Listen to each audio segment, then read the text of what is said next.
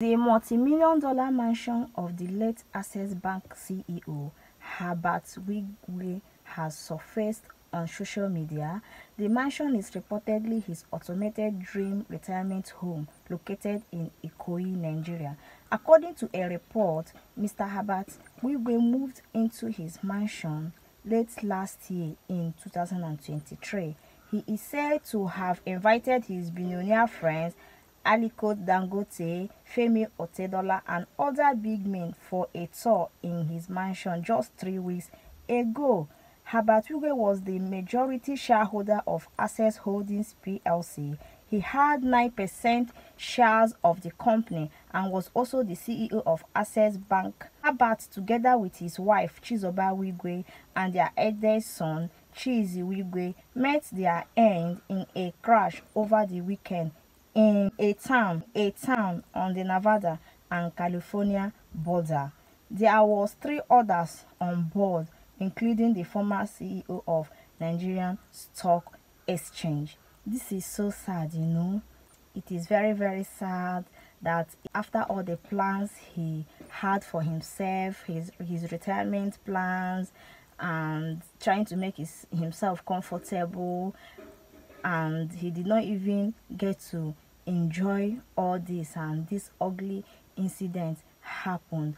And let me also inform you people that he did not only build this multi-million or multi-billion mansion in preparation of his retirement. He also built a university known as Wigwe University, located in Ishokbo, Ikoyi local government area of Rivers State, where he hails from. Yes, and he also made mention of, when he was building the university, that he is going to make sure that he gives the Wigwe University a Harvard standard. Imagine, a Harvard standard university in Africa. You know, he had so many dreams, he had so many visions and all that, but it's quite unfortunate that he did not, you know, live to see all his dreams and visions come true. The university is completed, and currently he has employed over 100 staffs. Okay, still employing more, because they intend to start with this set of people that are going to write JAMB this year. Yes, the university is going to, you know, start off with this set of people that are going to write JAMB this year. So it's so sad that he just left like that. He left his 3 other children behind, his aged and his old parents, you know, his mom and his dad. So yeah, it's so sad. I pray may God strengthen his parents, those that look up to him, and may him and his wife and son also find rest. Okay, thank you so much. So let's view the house once more.